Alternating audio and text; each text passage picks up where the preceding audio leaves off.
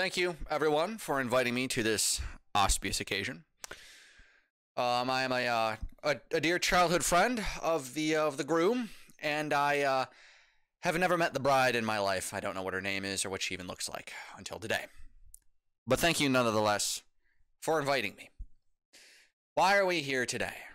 Well, we are here because two people at an unspecified amount of time ago, probably several years, sometimes during late teenage years, early 20 years, experienced a hormonal imbalance, a hormonal reaction in the presence of each other, which reciprocated sexual feelings.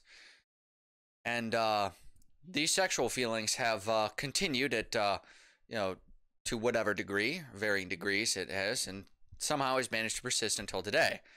And today now we feel the need to necessitate a public confirmation that this commitment will last until death do us part. And by death, I mean a metaphorical death, which could include the death of his salary or the death of her hormones that made her wildly attracted to him in the first place, if she ever was attracted to him. That could also be not specified.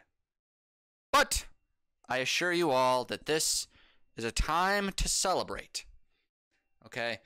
The marriage of institution, the institution of marriage used to be a barbaric and oppressive institution, run and dominated completely by men. Women were in fact codified according to English common law as property. Google it. Google is surely right. Marriage was oppressive. For thousands and thousands of years, women were forced into chattel slavery to be taken at an early age, as soon as their puberty bleeding reactions began when they were 12 or 13, forced to be handed off from their fathers, their cruel parents, handed off to a strange and older man with lots of money. Because why couldn't women have any money at all? Handed off to him to be ravished, perpetually locked in a rape cage, to be impregnated and forced to rear all of his children over and over again, until her vagina it's like a hot dog going through a hallway. Absolutely tragic. It is, but fortunately, about 100 years ago, feminists came to the rescue. They saved women, and men too, they saved men as well, from the oppressive institution of marriage. They made reforms, and they reset the rights and the obligations of both parties.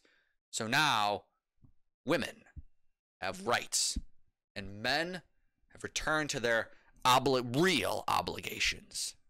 So now, today, we do not celebrate an oppressive, terrible, evil, patriarchal institution that made humanity survive for thousands and thousands of years.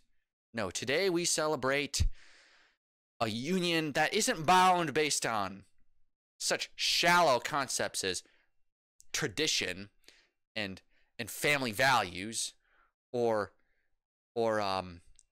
mindfulness of the future of our species. Not at all. Such shallow concepts, such barbaric concerns no longer need worry us in this modern era. No, today we come together, this man and woman come together purely out of true love and hormones and his salary. Today we celebrate a bond of true love. A union that is not coerced by any means. A union that is virtually meaningless, except for the emotions of those involved. We are entering a union that could be withdrawn at any one point based on the whims of one party or the other, and could be withdrawn for virtually no stated reason at all. And that, my friends, is the privilege that we live in today in this modern society in 2019. that we are no longer enslaved by promises and obligations to one another. Not at all. Can you believe that this institution was so barbaric and disregarding of the rights of women that the bride was customarily expected to be a virgin before she was given to the groom? That, my friends, is a terrible and evil practice. Today, thank goodness, women are free to be as promiscuous as they please, to not even have the question raised of how many cocks have slipped inside of her vagina, or even whether she might already be pregnant right now, or whether there might need to be a paternity test. No, those questions, those shouldn't even cross your mind. That's like that is the rudest thing you could possibly a man could ever possibly expect from a woman. So it's very fortunate. I'm very glad for the groom that he has decided to enter this arrangement. It will be entirely of benefit to him, because he will be serving his woman.